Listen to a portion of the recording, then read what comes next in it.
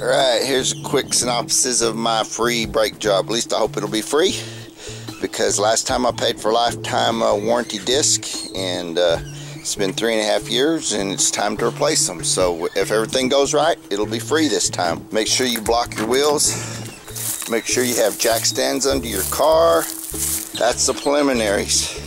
Idiot alert, idiot alert. Don't be stupid like me and jack it up before you loosen your lug nuts. I'm just doing this just to show you that you can take them loose if you're lucky and they ain't that tight. You can go ahead and take your wheels off.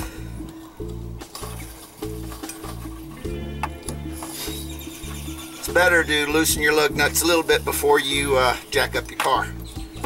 But just in case you don't, you can try to pop it loose. I successfully did it on the other side, so I thought I might try that so you can see. Okay, so you put the thing on there, you start it this way, and then you jerk it forward. That's 1, 2.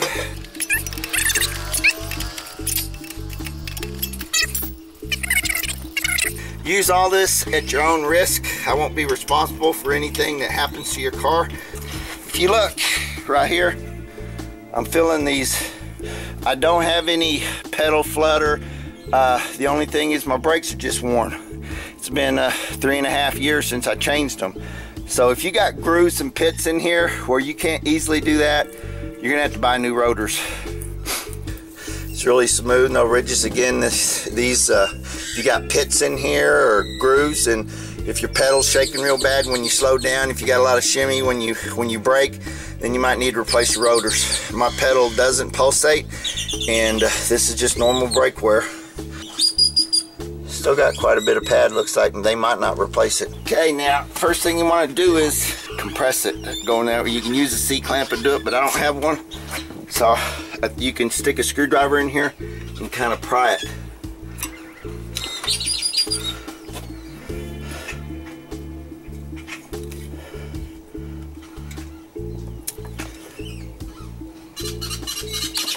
You want to get it all the way open.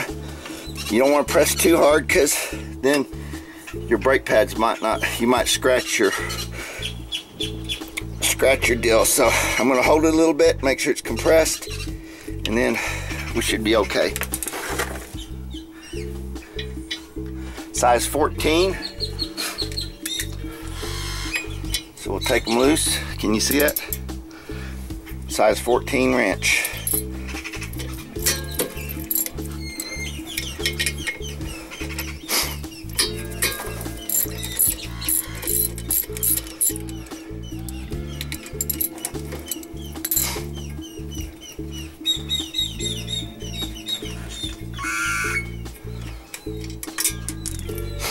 Screw out.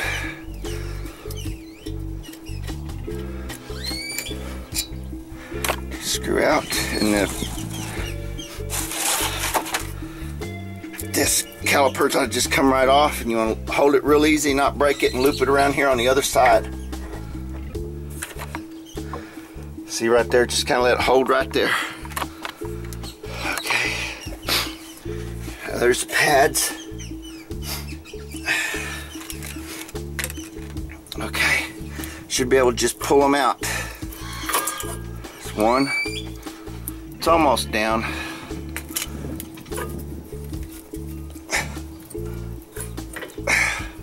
It's down to the wear almost. So there we go. That's that side. Says a little bit, but hopefully they'll trade them in. Let's go to the other side.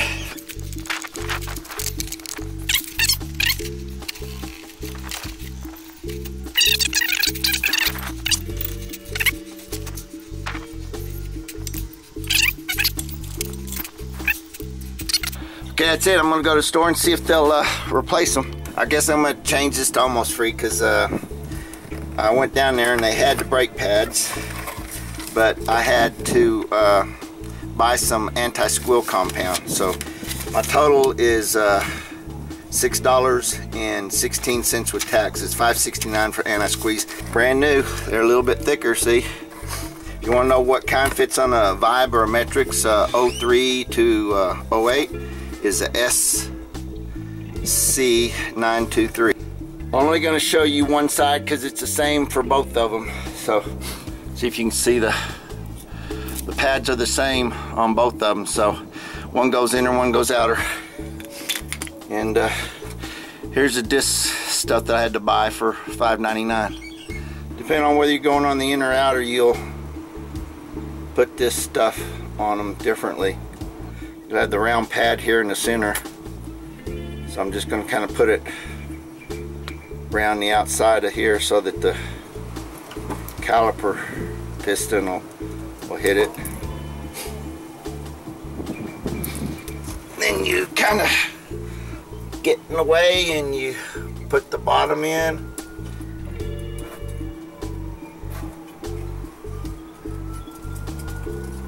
Find the right channel.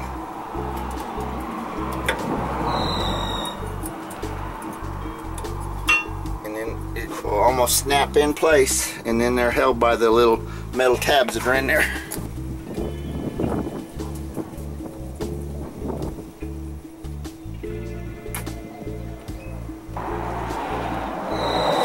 See there. So now this, you can see the channels in here a little bit easier, kind of slide them in and get them in the tab, and then they just kind of push right in.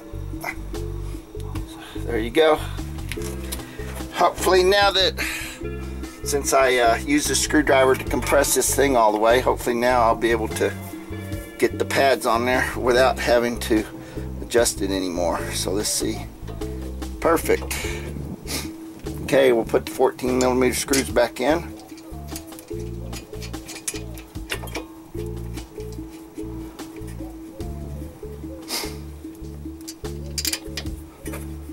So again, if you were having brake trouble, this isn't going to fix your problem. Mine was just time to change them. The brakes are working fine. So don't try this unless everything's fine and you just need to replace your pads, because that's all I did. Don't tighten these bolts too tight, but get them snug enough so they won't come loose.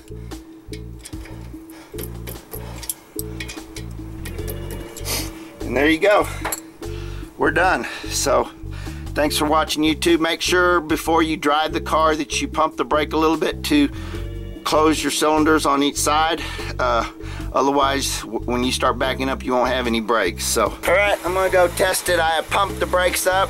You need to make sure you check your car brakes after you change your brake pads to make sure they work. So this is gonna be my test to make sure they work, backing and going forward.